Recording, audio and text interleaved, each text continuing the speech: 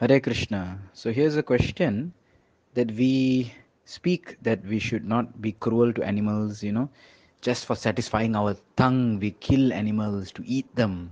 Although there's no necessity, one can live out of grains, milk, fruit, and so on, and be happy. There's no need to kill animals. But then, what happens if someone says that, what about mm, using animals for research purposes?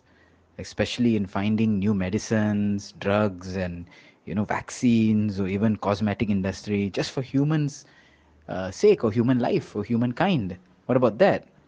Well, again, the purpose is very selfish. So, cosmetic industry especially, there's no need, and cosmetic industry has a lot of animal fat. Mostly it is cow fat or pig fat that is used in the cosmetic industry. That said, there's used other products also used in the medical industry. Well, till about the turn of the century, people were using insulin that was derived from the pancreas of bovines, cows, and pigs. But then, synthetic insulin was created, so they stopped using that. Sutures, which are used in surgery, well, they used to come from, animals, goats, and so on. Gut, they call it cat gut sutures because they would absorb into the body. Well, nowadays, in many countries, they start using synthetic material. India, however, still uses animal-based products because so much of animal slaughter goes on here, amazingly, right? So, can we say that this is needed? No, that is still cruel. It is still selfish. Then what about the salvation of humankind? What will happen to humans if we don't do some research on animals?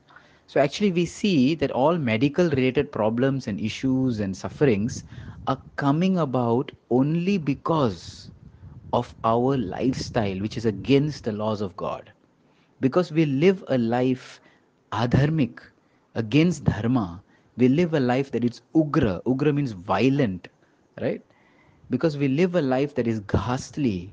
Therefore, nature, Prakriti, is giving return in terms of different kinds of diseases.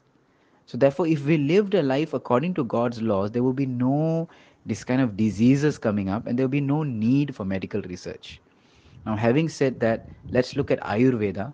Ayurveda, which was given by God to solve a lot of problems, there is actually not much animal-based medicine or medication. The only things that involve animals are the involvement of milk, dung, or urine.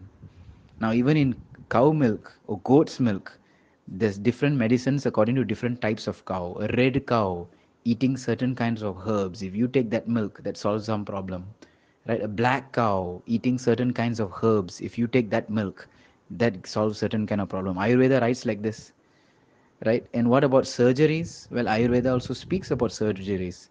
There was a use of an ant, a black ant. So if someone has a cut, a black ant will be used, and the pincers will grip the wound, right? Just to hold it together, just like a surgeon's stitches.